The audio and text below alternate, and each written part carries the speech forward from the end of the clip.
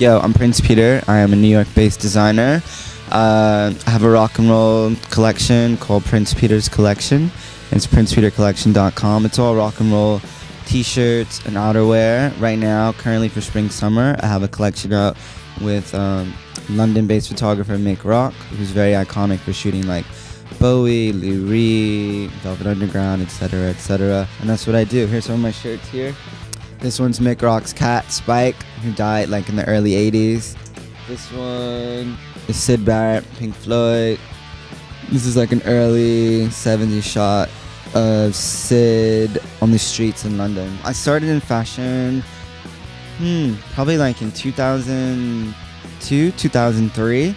I used to work for a magazine called Complex and for Mark Echo, and I started working with him doing marketing, and then I moved on to do casting. So I kind of came from the background of like the media world of fashion, more so than actually like a fashion label. I always kind of wanted to create my own label, so in November of last year I started working on it and then launched it in September. The line's moving really well. It's doing really well in Tokyo, really well like in Europe.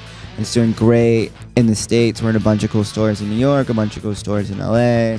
And we're in one of my favorite stores right now, Trash and Vaudeville, which is like super amazing, and it's like the epitome of like New York City rock and roll. So yeah, well, for fall winter season, my whole line was based on this like Lower East Side chick, and this whole thing of like Danceteria meets like CBGBs meets like the Mud Club. So it was like this take on new wave meets like punk. I worked with a photographer by the name of Richard Corman, who shot some early photos of Madonna when she first moved to New York.